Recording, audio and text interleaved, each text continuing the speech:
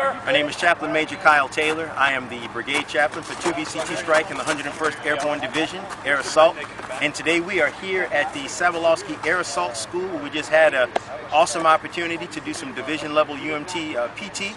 We ran through the obstacle course, and it's important that as chaplains we have an opportunity to do things like this to make sure that we are enduring the same rigors of our soldiers.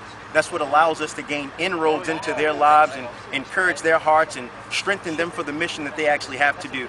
So for us, it's all about resiliency, the way we prepare ourselves to just extend our reach into the life of the soldier. And what gains us that credibility is when the soldiers see us doing the same things that they do. So we have to make sure that we stay trained and fit and connected, that we develop and cultivate resiliency within ourselves, and that better prepares us to be able to make sure that we cultivate resiliency within the ranks for our soldiers as well. So I think we do a very good job of that here in the 101. We got a very strong division, of course, legacy. Each UMT that's actually a part of this division certainly does their part to make sure that we continue to maintain that tradition and extend that legacy through the work that we do with soldiers each and every day.